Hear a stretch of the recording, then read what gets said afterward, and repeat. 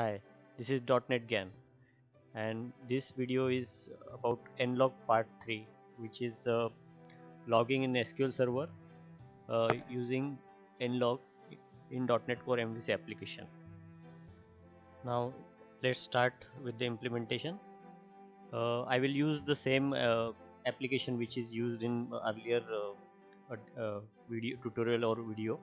So I will use it, and we'll start with adding a NuGet package. We need to add NuGet package in order to implement SQL Server logging. So go to manage NuGet package, then browse, then search Microsoft data.sql client. Microsoft data.sql client. So you need to choose the version 3.0.1 and click on install.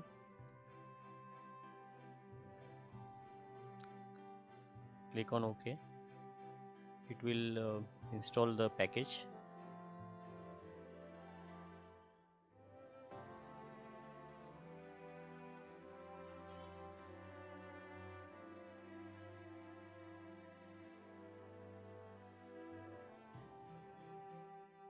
Now the package is installed.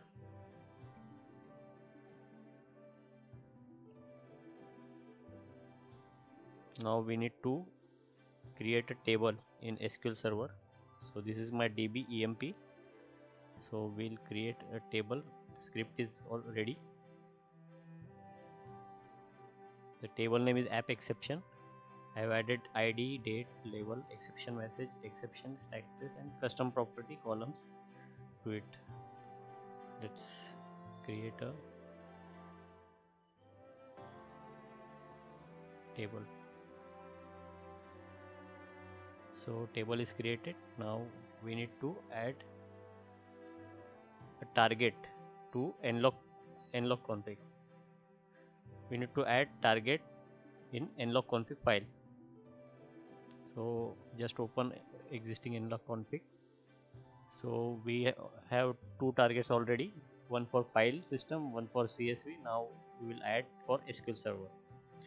So in this we need to mention name, we need to mention DB provider. This is very important, and also need to mention the connection string, to which DB you are going to connect and how you will connect, username, password, all credential, and then the command. This command is SQL command which will used by the Nlog to store data in SQL Server. So we have created parameters. These are parameters. These are column names. So each parameter we are assigning a layout. So you can see the date for date we are assigning a date. Label we are getting from the label, whatever label we are passing to the Nlog, and message, whatever message we are passing to it will assign to exception message parameter, and so on. So this is a important setting we need to do in nlog config. Then after that we just need to create a rules. So I'll copy the rules, copy this name, target name to this, just put in the both name and target right to minimum level. I have kept as a trace, so every message will be logged in this SQL Server table. So next step is we need to add one interface. So earlier we have written into CSV file. Now we will write as a SQL Server this method, and it will also take error message and exception object. Now we will implement it in logger manager. Just go, click on implement. It will create method. Now we just need to create one object. So this object would be new SQL Server rule name. Create the rule name object, then just use that object dot set property. This is a custom property. I'm just giving as an example. You can do you can write your own.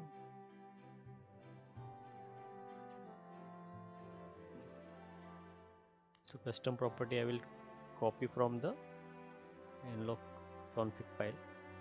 Okay, and its value, this is message.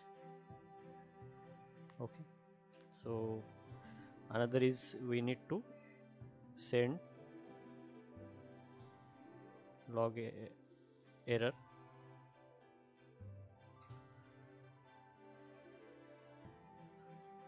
Ex object we need to pass, and then custom message whatever we are passing to this method. Okay, so the setting is done. We need to use this in a home controller which we have used before. cv, the new method we need to call from here. The same thing, all set, table is created, nlog config is done, interface we have added new method for SQL Server, we have implemented the interface method, and now we are calling from the home controller. Let's run the application and see the result.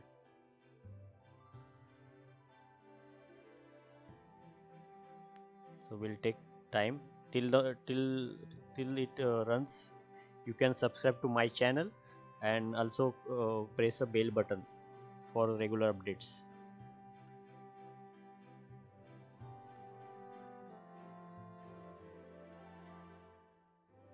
It is getting running.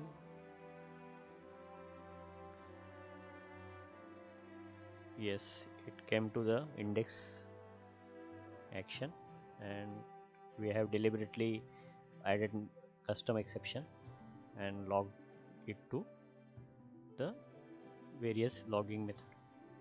Now we just need to check the output in a SQL Server, which in a SQL Server table which we have created. Let's run the command.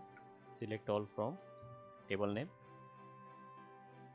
Here you can see that the logging is done in SQL Server. Whatever data we send to the method, it is getting logged in the SQL Server. So this way you can easily implement the nlog logging in SQL Server in your .NET Core application. Thank you for watching. And I also added one link for the code. If you want to have a source code to run and check, I have added in a description. Thank you for watching the tutorial at .NET Gyan India YouTube channel. Please subscribe to the channel for the regular updates. Thank you.